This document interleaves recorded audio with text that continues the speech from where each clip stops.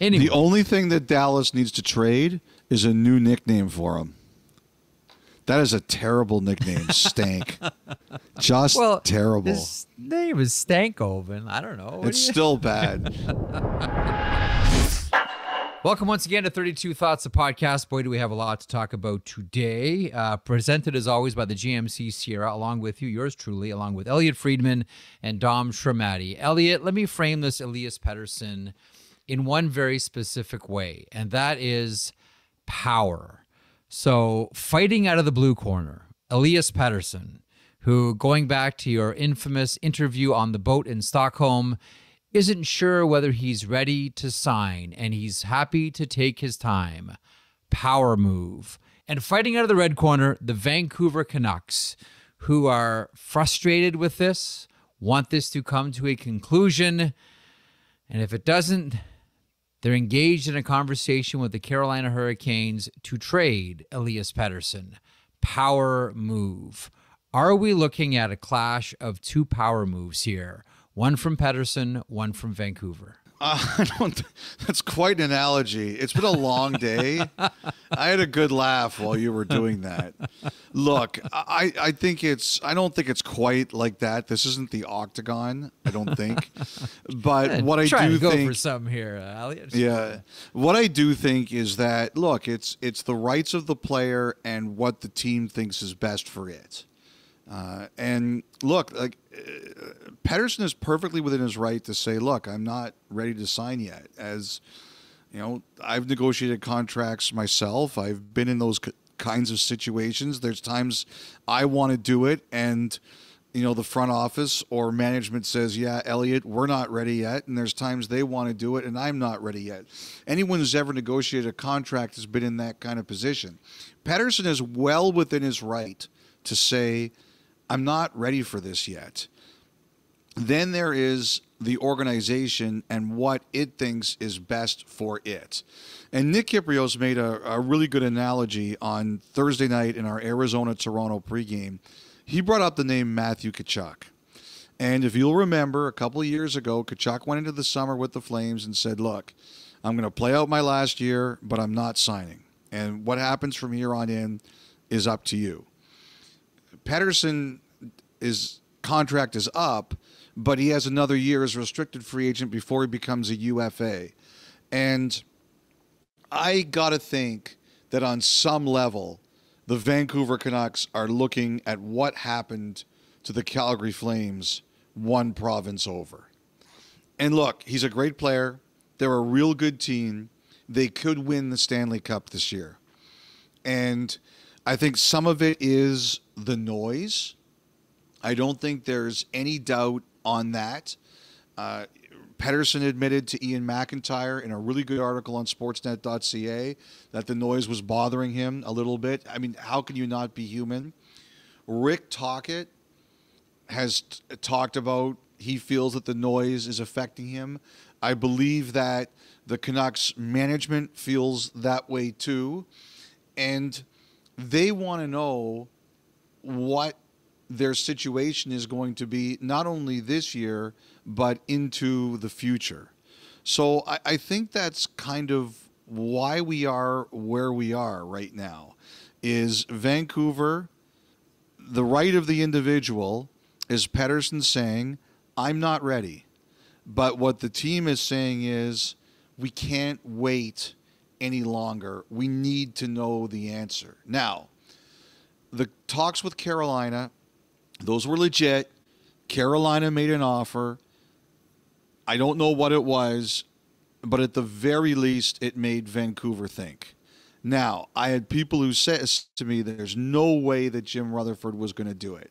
They didn't think there was anything that Carolina could offer that would allow Jim Rutherford's team to be as good this year as it is with Pettersson on it. And that's totally fine. I understand that opinion. I don't know 100% that Rutherford would have made the trade either. But at the very least, he brought it to the table and said, if you're not going to give us an answer, this is something we're going to consider. And I think in that moment, and Pettersson had made it clear he wanted to punt this to the summer, I'm just like I've been on the other end too. You talk about negotiating contracts. I've been on the other end before of pressure tactics. You have to decide pretty quickly. Do you buy what's being told to you? Is it a tactic? How do you feel about it? How quick do you need to make a decision? All of that stuff. Anyone who's been part of a negotiation understands it. And I think in the moment, Petterson said, okay, this is possible. And I think he did agree that the pressure and the intensity has been really hard. He said, talk to my agents. I give you permission to talk to my agents. Now, I think on and off they've been doing that already, but now they've got a serious attempt to get it done. There's a couple things that happen at this point. There are some people who are optimistic that we'll get there. There's a few people who said, just don't jump too far ahead. There's a process that has to happen here. But there is some optimism. The other thing here, though, I wonder about is what's the contract going to look like? Like, I don't think the Canucks are afraid to pay this guy. I think they've made that very clear. I don't know what the term is going to be. One of the things you learn about CAA, which is J.P. Barry and Pat Brisson here, is that if you look at a couple of the other recent deals, and one of the ones I remember is Owen Power, one of the reasons that got done was they moved it from an 8-year Buffalo offer to a 7 so he could sign his next deal when he was 29. Now, I don't think we're talking about that here. Pettersson's going to be 26 later in the year, but I wouldn't be surprised if they at least investigate what kind of length of term could we sign here where he could sign one more big contract. So I have wondered if we could be talking about somewhere in the 5 to 6 year range. I don't know, but I think it's possible all of these things are going to be investigated. Sorry, Jeff, before we move on here, I would just like to say a couple things about Thursday night's loss to LA. Number one, I think Petterson deserves a lot of credit for showing up to meet the media. It would have been very easy for him to take that night off. Instead, he goes out there, he stands up with his teammates talking about the rough loss. He does clarify, says he is only going to talk about the game and won't talk about anything else, but it would have been easy for him to hide. And I think in the moment, that was a big message to his teammates and everyone that he was going to be just as accountable as everyone else. I thought that was very, very important in the middle of all of this. Number two, it's not going well for the Canucks right now. But again, I'm not going to panic about this team. I think they were due a streak, a bad one. They hadn't had one all year. They're in it now. But I just think that they have to get through the next 7 days. It's not easy. It seems like forever. I think it's grinding that team, the organization, and the fan base, obviously. I think they just have to get through the next 7 days, and everything will settle. It's, like I said, it's going to seem like 700 years, not 7 days till we get there. But I think once they get through that and everything settles, I think they're going to be fine. Are you surprised at all that the Vancouver Canucks went this route? I mean, all season long, it seems as if the idea was that, there was a bag of gold waiting for Elias Pettersson when he was ready, and then all of a sudden, there's this pivot. And I don't know if this is true or not, but if Elias Pettersson has his backup about this, I would understand. Because it seemed as if the entire season it was going to march towards this inevitability at some point, probably after the season, into the off season, and then something just changed. Snap. Are you a little bit surprised, at least, that Vancouver went this tactic? That we have a trade, and if you're not going to sign, we need to explore this.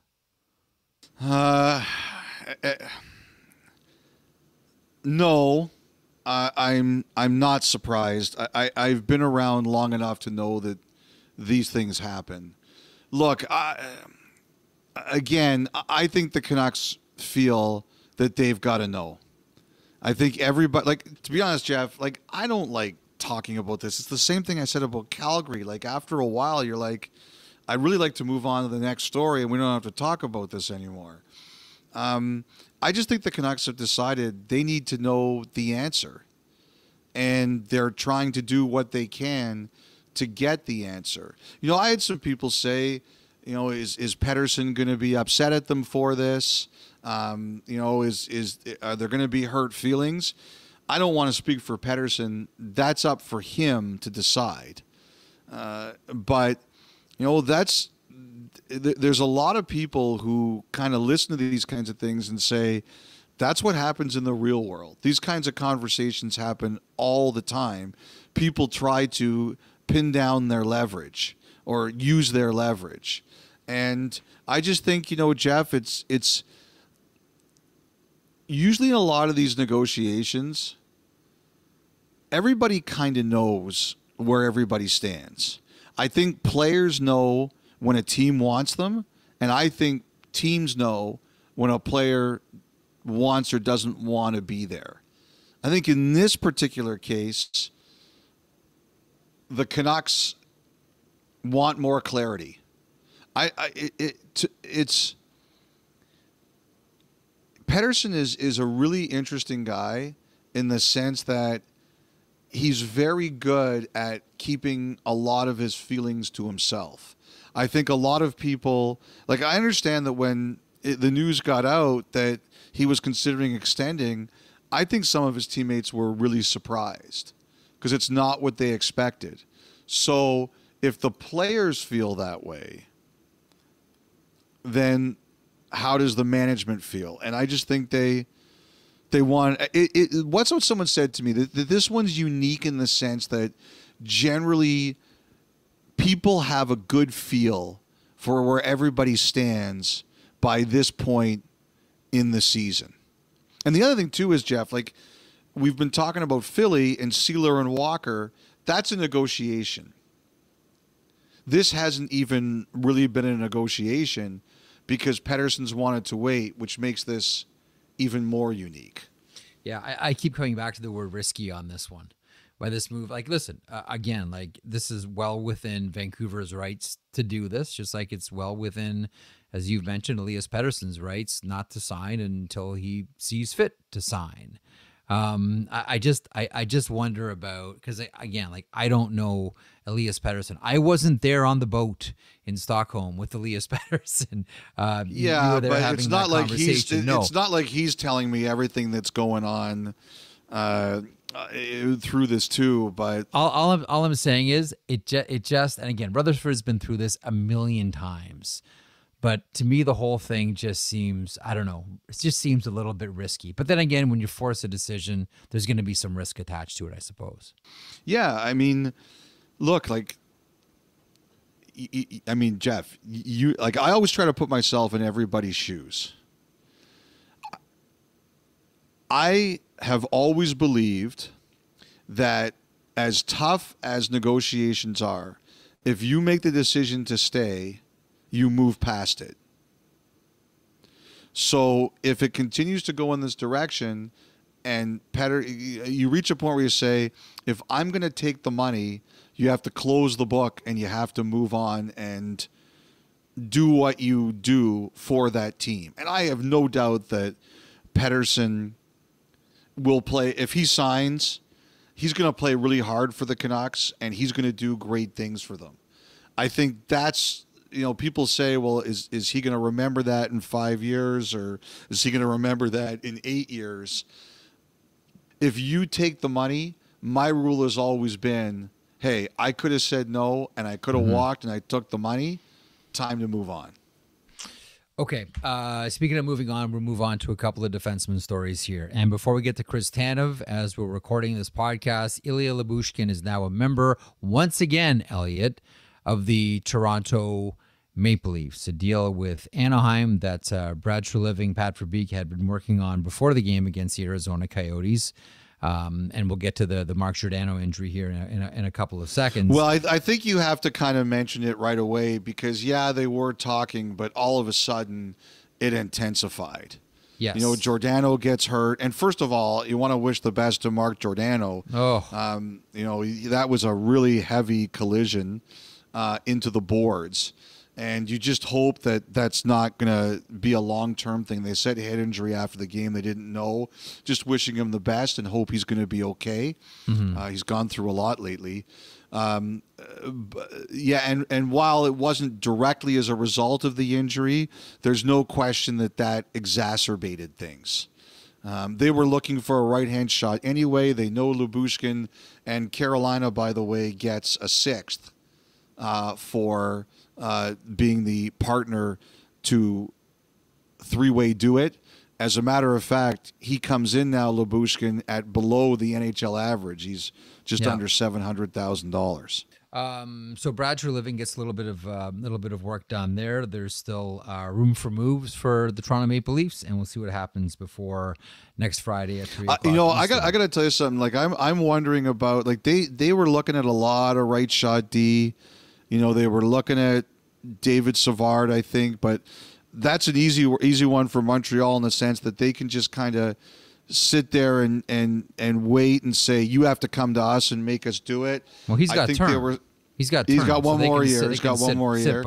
Sit back. I heard Nick Jensen was kind of a name that they were looking at. You know, one other guy I've wondered for Toronto if it would make any sense for them is a guy like Mario Ferraro. Just because, you know, he's a guy San Jose's looked to move, and he's a local guy, and but you know, he's a left-hand shot, and they've got a lot of left-hand shots. I think the priority right now is righty, but you know, as I was kind of looking around, that was another name that kind of stood out to me. But I think Ferraro could fit in a lot of places. So you're right; they still have room to do some other things, but those were definitely some names that they were kind of looking at now that a lot of people's number one righty trade target was off the board. And that's Chris Tanev, and let's get there. And it almost seems as if, listen, now that, you know, Tanev is gone and Lyubushkin is gone, I am going to ask you if we're going to see a run on defenseman here. But first, Chris Tanev is now a member of the Dallas Stars. And the primary going back, Artem Grushnikov, a big hard-hitting Russian defenseman. I saw him play a little bit with Hamilton, helped them win the championship. What do you think? I like him, but then I like defensemen that leave a bruise, and that's what he does. Like, he blocks shots, he hits hard. He's not going to give you much offense. As one scout said to me, he has a little bit of Gudis in him, and that's true. He's big, he's tough. You know, I talked to Jay McKee about him, and you know, Jay McKee loved him. He's like the coach's dream, the guy that stays out after practice for, you know, a long time, the last guy to get out of the gym, like to do anything to get to the NHL guy. Like, I think the Flames are gonna like him, like not for the same reason they're gonna like, you know, Hunter Brstevich, who's a completely different player, and that's a defenseman they got from the Kitchener Rangers in the Lindholm deal. But he's a hard hitting, physical defenseman. Look, he's young. He's a couple of years away as well, but he sort of fits the mold of, I think, what Calgary likes on the back end. You know, they have agility, they have mobility. Now they need a little bit of hostility, and they get that with this defenseman, Artem Grushnikov. So that's my nickel and dime thoughts there on that defenseman. But what did you like? I'm curious about the timing, the what Calgary got in exchange, anything around the Tanev Dallas deal catch you by surprise? Not so much by surprise. I mean, I think people figured Dallas was going to be the team for a little bit of time. I just believe that if Tanev was going to end up in Edmonton or Toronto or Vancouver, they were going to have to pay more. You know, they were going to have to really blow Calgary's socks off. That was really going to have to happen for one of those three teams to get it. You know, Dallas made it very clear that their top three prospects, Stankoven and Maverick Bourque and Bichel, were not going to be involved. So Calgary went down to you know, the funny thing about this player is I keep getting him confused with Denis Grabeshkov. Every time I hear his name, I think of Denis. I don't know why. Grushnikov, but it's just it's getting into my head. So I wasn't surprised he ended up there. You know, Dallas didn't want to do a first rounder for a rental. And, you know, one of the things that really changed here, Jeff, is that remember a couple years ago, they changed the CBA so that no longer were draft picks on a condition of a player signing. Like, this is one case to me where you could have seen a situation where Calgary would have said to Dallas, second rounder, but a first if you re-sign him. But you can't do that anymore. Right. And I think Dallas will try to re-sign him. I just don't know what the possibility of it is. I think Tanev's market's going to be pretty robust in the offseason. But, you know, it's interesting. They basically got 2 seconds because he was a second-round pick. And I was having this debate with a few people today. What's better, a first or 2 seconds? And there were people who felt the first is always better because your odds are better. But one of the things that you and Jason Bukala and Cosentino have talked about is that after about 20 this year, and the Stars could pick really late, especially now that they have Tanev, the draft really drops.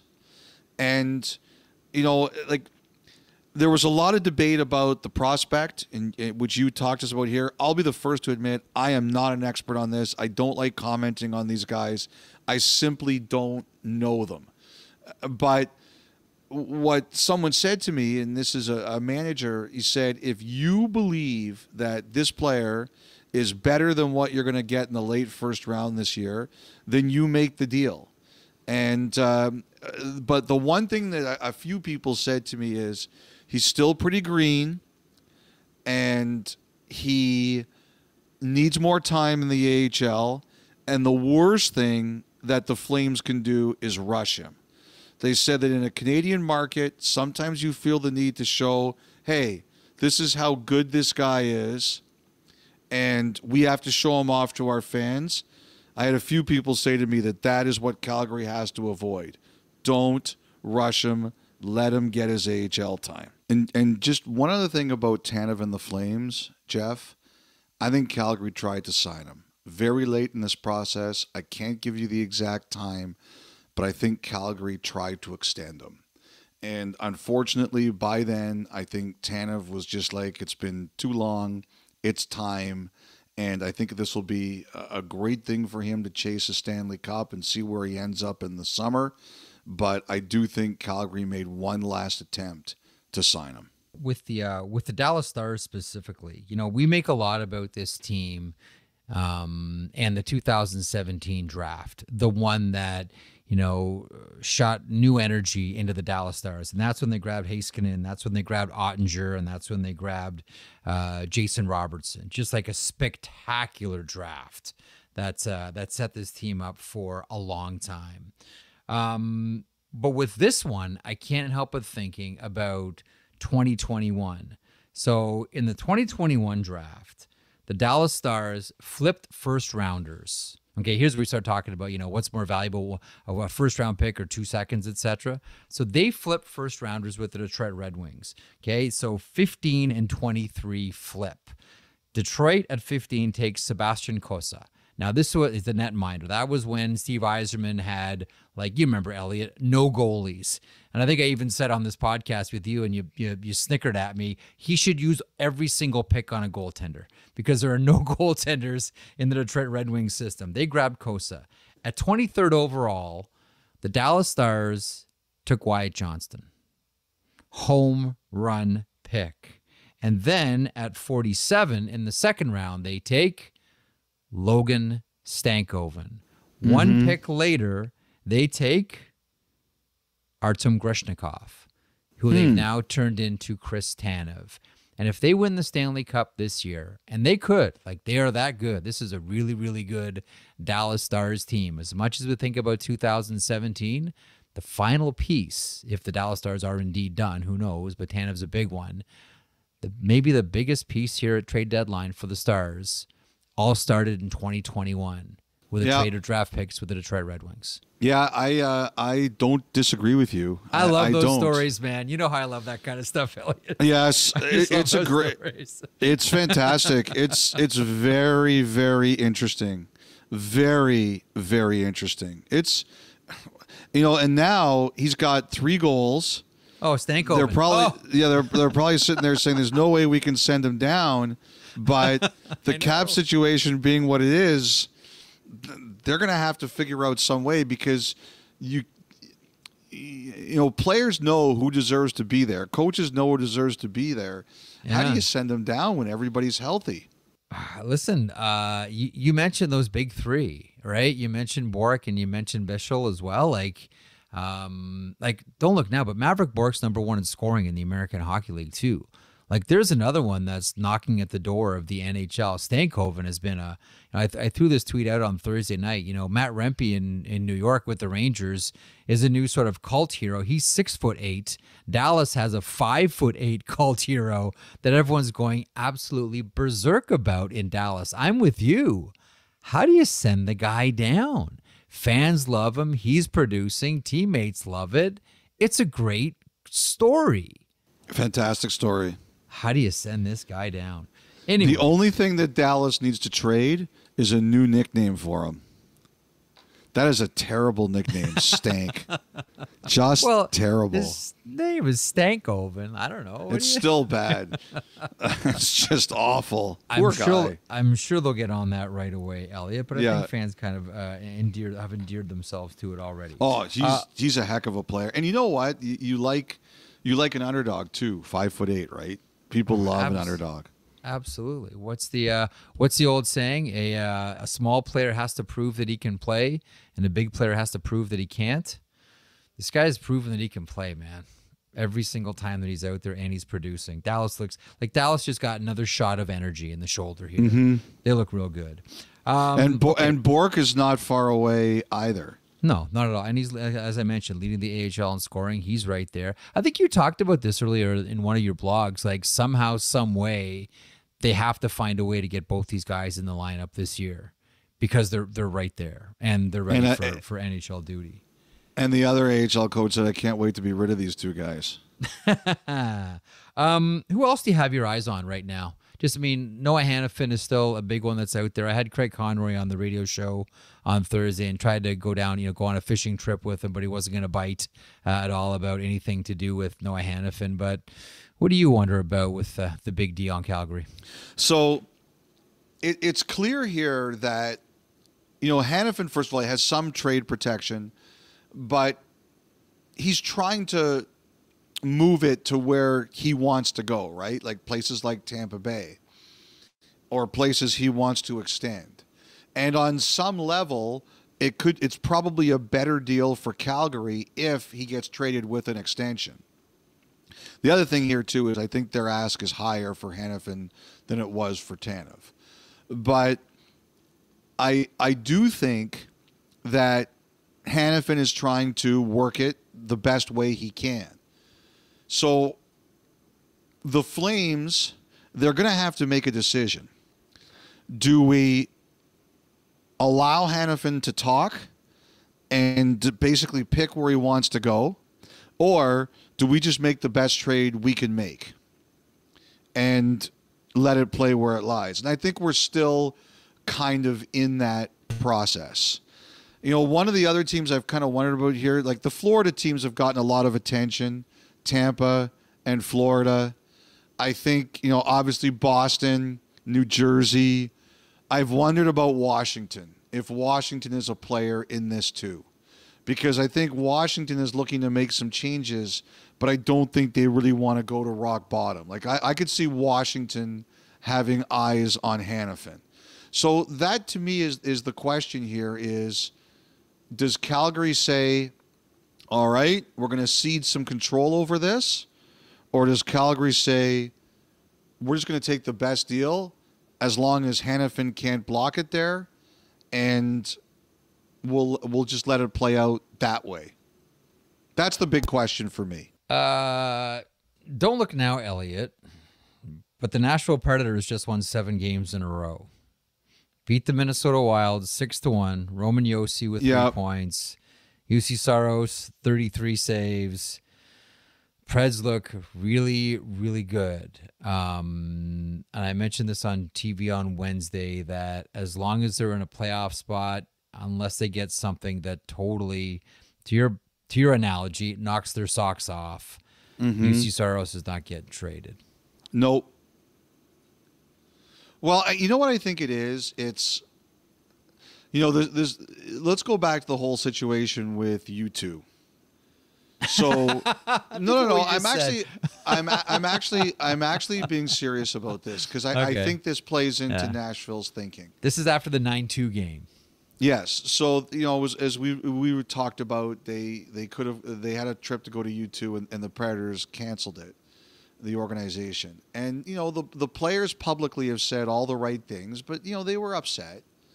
But since then they have been nothing but pros.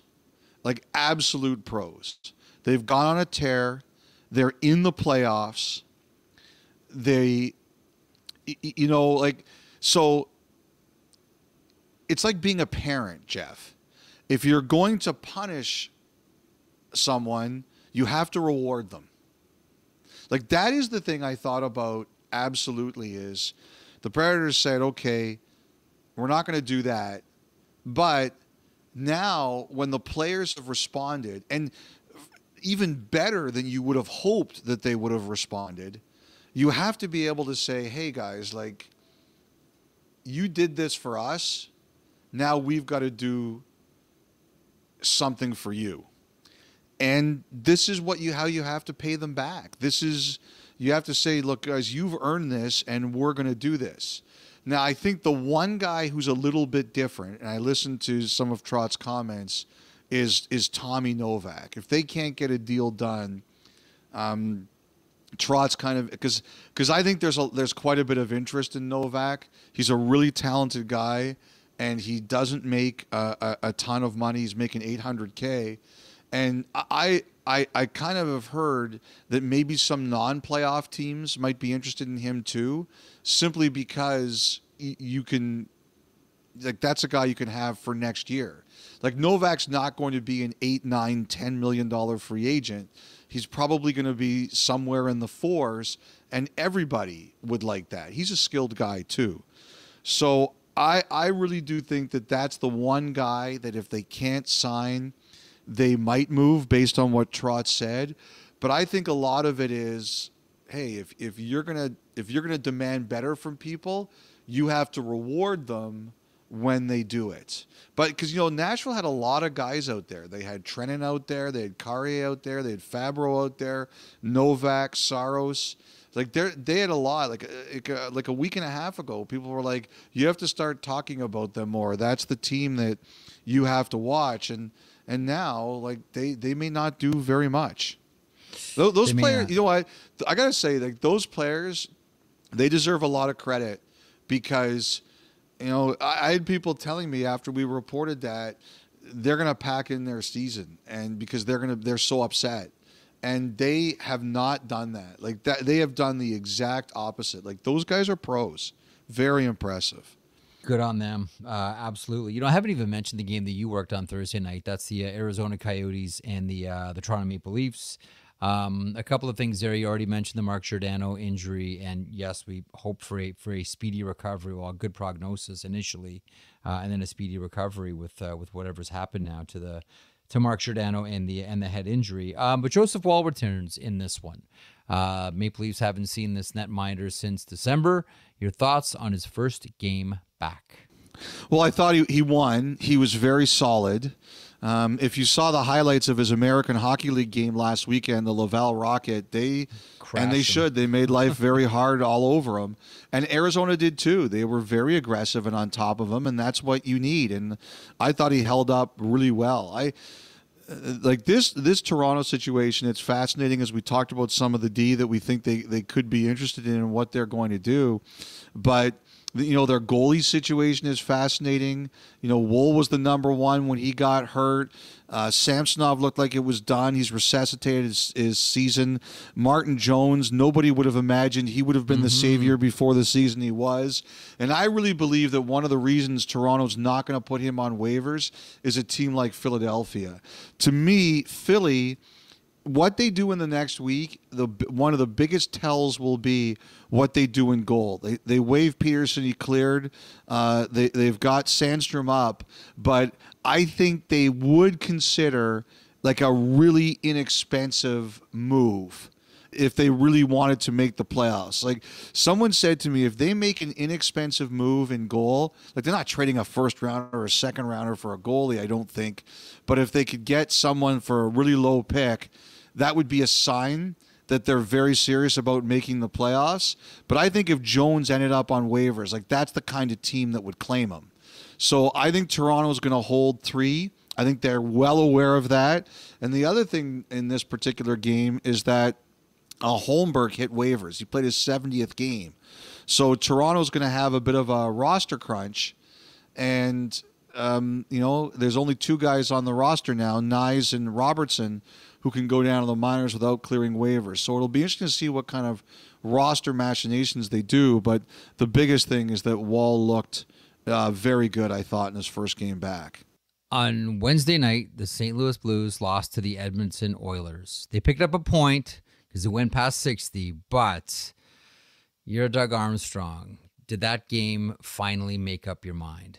The one thing, like St. Louis in the last little while, there's been times I've seen them, I really liked them, and there's been times I've seen them, and I'm like, oh my God, I can't believe what I'm watching. And, the one thing is Buchnevich, and, there's still a bit of time.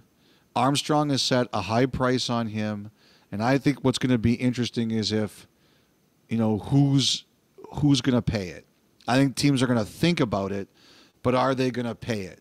Like, I think Edmonton's a team that would consider the idea. I think Vegas is a team that would consider the idea. I wonder if teams like, Florida and Carolina would consider the idea. Again, Florida doesn't have the draft pick cachet, but they have cap room. To me, there's all these teams that are kind of in the same area. Like the Gensel teams, Edmonton, Vegas, Carolina, Florida. There are others. And I think a lot of those teams would be similar for Buchnevich too. Mm-hmm. And then depending on who doesn't get them or says we're not going to be able to afford to get them, then they kind of move on and say, okay, we're looking at the Tarasenkos and some of the other players here. So that's kind of what we're dealing with at this point in time, I think, is do teams believe that Armstrong's price will come down, or do teams just realize that if we're going to acquire this player, we're just going to have to pay Doug Armstrong's price because he's not budging? But there's no question, like him and Gensel are probably the 2 top wingers available, unless there's somebody I'm missing out there. There's always one surprise trade. We know it. Sometimes it happens early. Sometimes it happens at 2:59 Eastern on trade deadline day. But there's always something. Before we get to the Montana's thought line, just a thought on the Los Angeles Kings. Like, this is a team that's been, dinged recently with injuries. Do you have a thought on what was going through Rob Blake's mind these days? Well, one of the things that I kind of looked around at is that, Arvidsson, Kempe, Anderson, and Grundstrom, all of whom are out, they are not going to miss the rest of the season, which is, really good news for them. I don't like to see people get injured and miss a long time. So it's really good news for all those players. They're expecting them over the next month to return. What it means is that cap space is going to be an issue. So unless he's going to subtract something, and I think we're all kind of looking at Matt Roy, who's a really good player. I like Matt Roy a lot. Another right-hand shot D I probably should be including in a lot of these conversations. they're not going to subtract too much. Now, one thing I do think, Kaliev was a healthy scratch in Vancouver on Thursday night, and I do think that they are. I've talked about this. They're looking for a bit of edge. Like, that's one of the things that's kind of like the Kings when they were at their best. They were a really hard team to play against. Oh yeah, and but the one thing too, Jeff, is that they're really well structured. A lot of really structured teams are pretty hard to play against, but they don't have. They're not bruising. And I think if they could add something like that, they would. But the issue is that all of those players are coming back, so they won't have the cap room. Like Mark Stone is not going to play the rest of the regular season. We'll see about the playoffs, but he's not going to play the rest of the regular season. They know that they have that ability, that slot to add. LA doesn't have that. I think also, too, just a couple other things. I wouldn't be surprised if Calgary considers adding like an NHL defenseman at a relatively inexpensive price. Tanev is off the roster. That hurts their roster. I think they were going to have an internal conversation about that. Is Eric that Johnson. Something we want to do? Eric Johnson. I don't know about Eric Johnson, but that kind of thing's a possibility. I wondered about a guy like, the Rangers are kind of looking around. I wondered about a guy like Kyle Okposo for them. I always try to think of Chris Drury and USA Hockey connections, and Okposo is a kind of guy like that. It's going to be interesting. Like you said, there's always the one big deal that comes. I'm still waiting to see. I'm trying to fish out. I always try to sit there and fish out what's that one big deal. I'll say this. Some of the guys I've wondered about, I should have mentioned this with St. Louis, Brandon Saad. He's got 2 years remaining. So I kind of wonder, our team's going to be crazy about that second year or not? But he's a good playoff player. I should have mentioned also with the Blues, Scott Perunovich. He needs to play 14 more games or he's going to be an unrestricted free agent. One of those Group 6 players. So he's a guy I wonder about. Unfortunately, a guy who's been hurt, but he's a talented guy. Does he get a situation somewhere else? So there's a lot of kind of situations here that I'm. And the other thing, the other team I've been thinking about a lot is Ottawa, and Josh Norris. Unfortunately, he's going to be out for a while. I think everyone's really sore to hear that. I think Ottawa would really like to do something bigger than a Tarasenko or a Kubalik, but I just don't think it's going to be now. I think that they're, teams that talk to them, they really do sense that Ottawa's willing to consider something bigger, but they're not convinced it's going to be now. Is now the right time? Who I wonder about? We'll end on this one. Nick Schmaltz with the Arizona Coyotes. And the reason I do, one, really good player. Two, he has a cap hit that is lower than his actual compensation, which does not really jibe with the Arizona Coyotes. He has 2 more years left on his deal. Next year's total salary is 8.4, the cap hit 5.8. Then after that, it's 8.5. I wonder, because when we focus on, on the Arizona Coyotes, we look at players like Matt Dumba, players on expiring contracts. I really wonder what they're thinking here with Nick Schmaltz. You ever thought on that one? Well, I heard last year there was something really close there, that Schmaltz was close to going somewhere. I initially thought it was Carolina, but someone told me that I was wrong about that. It wasn't them. I've always kind of wondered where it was going to be. I think Arizona's UFA guys, Zucker I expect something with, Dumba I expect something with. I don't know about their guys who still have contracts. Schmaltz, I understand why you're mentioning that, but I haven't heard anything. That doesn't mean it's wrong. I just don't know. I hadn't heard anything, but I just heard it was less likely for some of their guys who have term. The other thing that they have to deal with is, and you can tell, like, they haven't won since the Utah announcement came that they were interested in a team. There's a lot of people there, especially the ones with families. Obviously the employees are very concerned for obvious reasons. I think the players too. You're sitting there, you're wondering about your house, you're wondering about your kids. Do you want to, if the team moves, do you want to go to the new city? There's a lot weighing on those guys. A lot. Absolutely. Okay, on that, we'll step away. Montana's Thought Line, right after the break.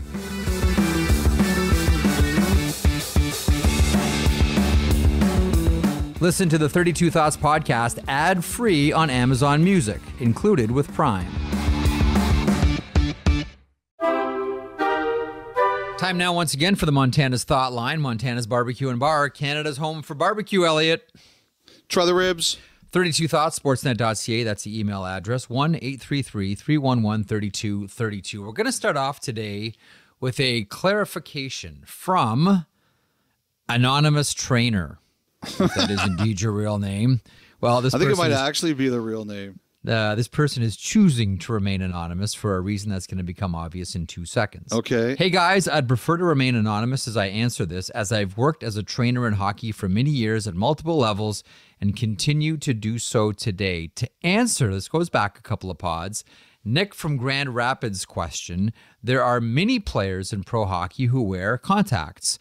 Most teams will have their eye doctor provide extra lenses for each player with corrected vision, and or the players will give the trainers extra sets of their own prescription lenses. Each set of contacts is labeled with the associated player's name or number, and a set is typically kept on the bench for games and practices as well in the medical room. Sometimes contacts randomly fall out of the eye/eyes, and they need to do a quick replacement on the bench, or sometimes there's other problems. They can dry out, fold up, get dirty, etc. that require changing into a new pair of contact lenses. Contact solution and extra contacts are a common supply in the bench medical kits. I can't recall any players wearing goggles or glasses in the past 15 or 20 years on the ice, but contacts are not uncommon. Mr. or Mrs. Anonymous Trainer, thank you for clarification on that one. Okay. Very good. Thank you. Appreciate it. Here's the first question. Kelly in, if I can read this correctly, Moose Jaw, Saskatchewan. A little slapshot pull there for you. Kelly from Moose Jaw. Hey, Elliotte and Jeff. Kelly from Moose Jaw, Saskatchewan here. Love the pod, of course. I was wondering what happens if a referee sees a penalty happen and puts his arm up, but either wasn't sure who it was in a scrum, or maybe the play goes on long enough that they forget which player committed the infraction. What happens in that scenario? I'd never considered that before. Well, I've never seen the forget one before. Like, that one is, that's pretty funny, but like, maybe it happens, but I've never known it to happen. That's hilarious. Actually. I reached out to our friend, our good buddy Dave Jackson, and asked them this one, having no idea what would come back. So Dave goes funny first. He says, you point at the bench, and in a real authoritarian manner, you point to the penalty box, cross your fingers, and hope that somebody goes to sit down. If not, the accepted procedure has been to call the in-arena video goal judge and have him assist you with getting the number right. I never would have guessed that, Elliotte. That you go to the video goal judge. I didn't know you could do that either. No, but that's the answer right there. Okay. Paul in Sacramento, California. Dom, Jeff, Elliotte, can a player besides a goalie be credited with a save? During Kings versus Ducks last night, one of the many 2-on-1 rushes given up by LA, the Ducks took a shot that was served by defenseman Matt Roy, who had his stick in the crease. The goaltender, Dave Riddick, was on his way out of position, and this shot was for sure a goal if Roy wasn't there. Do the Ducks get credit for a shot, and if so, who gets credit for the save?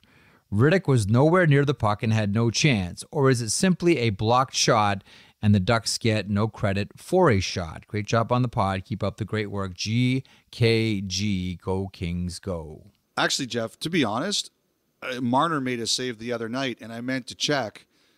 I don't know. What's the answer? It's considered a block shot. Players block shots, goalies make saves. It's the same thing. Just with a player, we don't call it a save. It would be we just kind call of it a funny block though, shot.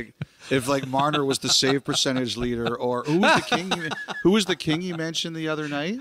Dave Riddick. No, but who made the save? Matt Roy. Mitch Marner and Matt Roy are the league's block shots leaders at 1,000. That's awesome. I like that one. That's a good question. Daniel from Toronto. Hey, Elliotte, Jeff, and of course, Dom. Thank you for keeping me entertained while prepping for a half marathon. I want to do that. Good again. luck. I used to do halves all the time. I want to get back into that. Too much running. No. Well, yeah, duh. But always good luck. a good. Yeah, no kidding. Okay, always a good laugh when Jeff starts saying no one is listening by this time, and I'm almost done my run thinking if I wasn't, I would finally be done this damn run. But anyways, with the news of Matt Murray seeing pucks and returning to the ice, I was wondering if he becomes healthy enough to play, are the Leafs forced to activate him? Or, since he has already been cleared for LTIR, can they keep him there until they have the room and the cap is no longer a consideration? Basically, does the NHL check in on these cases, or is it a check once and move on, can't wait to try the ribs as soon as this damn race is over? I would say this, that the league is much more careful about looking at this than they used to. It used to be a lot more laissez-faire. Now it's much more, we want to make certain that a player who is healthy to play is able to play. And we talked about this a little bit the last pod. Teams are accusing a lot of teams a lot more often about LTIR abuse or salary cap cheating. And the league is much, much more on top of this than they used to be. I think 7 or 8 years ago, you probably could have gotten away with it a bit more.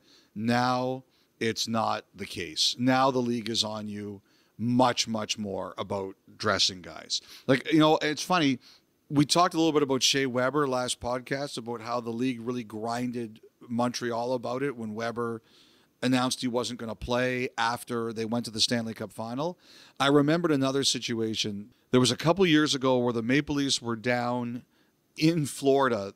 I couldn't remember if they were playing the Panthers or they were playing Tampa Bay.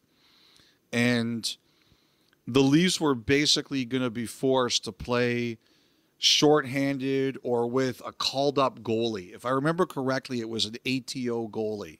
Mm-hmm. And the Leafs were like, if you want us to do this, we'll do it. But this is a game that means a lot for someone else who was in the playoff race. And we can make this work. But the league thought Toronto was manipulating LTIR. And at the end of the day, the league kind of said, for competitive balance, we're going to allow this to happen. But they really gave Toronto a rough ride, really rough ride. And I'm told behind the scenes that happens a lot more now than it used to. Did Nikita Kucherov mess it all up with the T-shirts? No, this wasn't. The T-shirts had a lot to do with it. And Vegas was cleared by the NHL, but a couple years ago they had a lot of crazy stuff that happened and teams were screaming about it. But the league, the league did go through it pretty hard with Vegas. They gave Vegas a rough ride too, and in the end they were in compliance. But people said to me, the league pokes at you and dissects you a lot more than they used to. Thank you so much for the email. I'm always fascinated that so many people are interested in the minutia of the CBA, Elliotte, and here's another one. Mike in Philadelphia, good afternoon, guys. I have a quick question about salary retention and retention slots. If a team retains salary on 3 transactions, but one or more of the contracts are for pending UFAs, when are they free to make another retained salary transaction? Would it be as soon as they hit the off season after the Cup final, or would they have to wait until July 1st? Love the pod and the written blogs. Keep up the great work. No, I think you have to do it at the end of the calendar when the contracts expire, which is June 30th, July 1st. That's one of the reasons Nashville has 2 of their salary. They have a lot of cap room. You've talked about this. $8 million. But they've used 2 of their salary slots. You know, if you look at their retained salary transactions, they've done it with Ryan Johansson and Matthias Ekholm, and so and they stay through next year, right? So, or actually, Ekholm is 2 more years. So Nashville is very careful about retaining salary now. They're willing to take a salary do a 3-way because they have extra cap space, but retained salary is not what they want to do because, as you mentioned, Jeff, they can't clear it until June 30th. Excellent. Another great note. Here's an interesting one. I think maybe you and I have mused about this one before. This is Kim from Sweden. Hi, it's Kim from Sweden here. Love the podcast. Bummed out that I have a hard time trying the ribs. This is a theme. My question, however, with all the offside reviews on goals, basically all of them overturned lately as a Blackhawks and Bedard fan, I got to thinking about other potential review situations, mainly dump-ins at the red line. Feels like a lot of players are very close to the wrong side of the line when dumping the puck. Is this something that could be reviewed? Should it result in a goal close after a dump-in to see if the play was an icing before the goal? I think we've both wondered about this one. Well, put it this way. They'll give you a little bit of leeway, but if you're 2 or 3 steps behind, you're going to get called for icing. But no, it's not reviewable. I don't want to see it be reviewed, to be perfectly honest. Like this one, you should be able to make that call. But one of the reasons that you can't review it is that on disputed goals, the play has to happen in the offensive zone. So because icing is not a play that is in the offensive zone, you cannot review it. You know what, though? I'll be honest with you. The standard for the dump-in, to me, should be the same standard as the offside. If it's egregious, call it. But I'm a close enough guy. I'm close enough for the dump-in, and I'm close enough for the offside. You with me or against me? I'm a close enough for the icing, especially now that we're trying to make icings a little more safe. I'm a close enough guy. The offside, unfortunately, you know what, Jeff? I know everybody says the Duchesne one was really egregious that led to the change of the rule. Yeah. But I just know the way the world works, and if you lose the Stanley Cup on a play that's offside by the skin of an onion, it's a fiasco. As much as I don't like how much we parse it and was warned that it would get to this, people would go crazy. Whoever told you it would get to this and this type of parsing was 100% right. Colin Campbell then that person was 100% right because Colin Campbell was always the guy who said, "Be careful what you wish for." Yeah.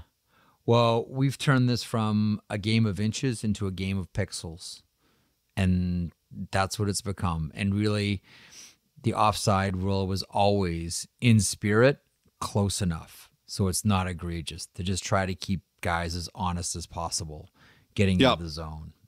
Okay, Kim in Sweden, great note there. Okay, Ben in the UK. Hi, Jeff and Elliotte. Ben from the UK here. There's a few of us hockey fans in the UK. I've been an avid NHL fan since the early 90s. Anyway, doing my best to spread the word to my offspring and even my eldest daughter, Willow. Had to admit she's enjoying the podcast on our weekly trips to take her to college. Hello, Willow. So much so, she came up with a belting question. Which notable NHLer that you know of started playing hockey the latest in life?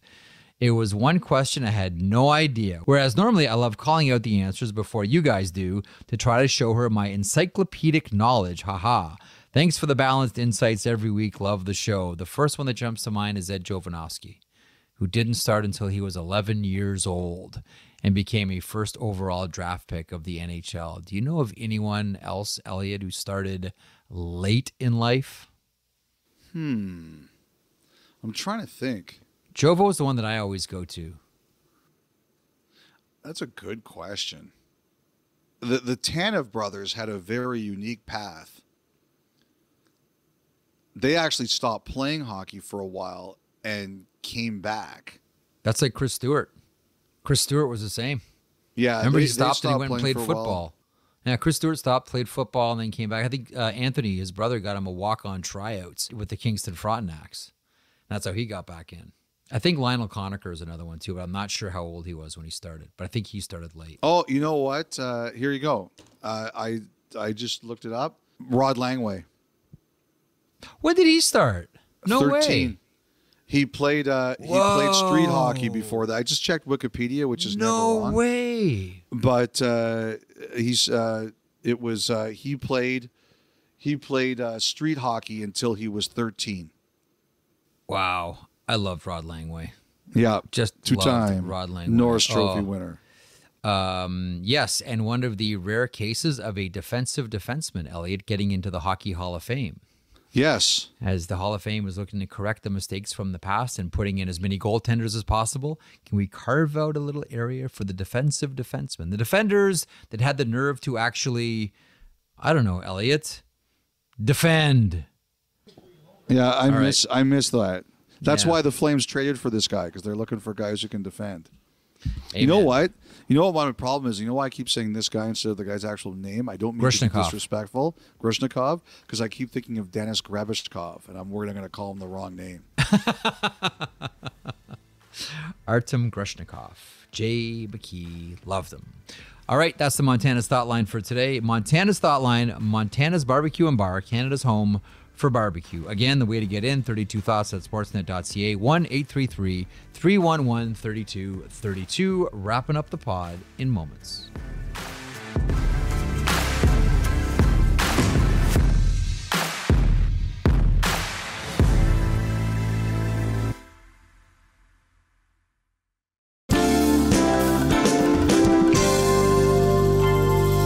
Okay, welcome back to the podcast, presented as always by the GMC Sierra and Elliotte. Check your oil.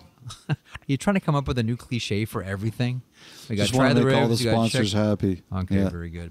Want to wish our good friend Dave Jackson a very speedy recovery. You watch Dave certainly on ESPN, one of the finest referees the NHL's ever seen. Dave is resting comfortably, Elliotte, after having double hip replacement, or should I say, a lower body injury. Wow. Get well soon, Stripes. We tend to think All of, the you know, best, Dave. we always think about, the players on the ice are the only ones that have like injuries during their career and post-career. Let's not forget about what the officials put their bodies through as well. Yes, speedy recovery to everyone's good friend, Dave Jackson. Elliotte Hockey Night in Canada Saturday is always a big deal, and it all gets underway at 6:30 Eastern with Hockey Central and your host, Ron McLean. 3 big games, Montreal and Tampa, the New York Rangers and the Toronto Maple Leafs. Did you see Ryan Reeves fight Liam O'Brien on Thursday night? Is that a warm-up for something else on Saturday, Elliotte Friedman, as we try to sell a hockey ticket? Come on, man. You don't need to sell tickets in Toronto. They're already sold. Fair enough. And the Pittsburgh Penguins face off against the Calgary Flames. And that's Hockey Night on Saturday. Hope you enjoy it. This podcast returns to its normal schedule as always, Monday morning. Have a great weekend. Enjoy the hockey. We'll talk to you then.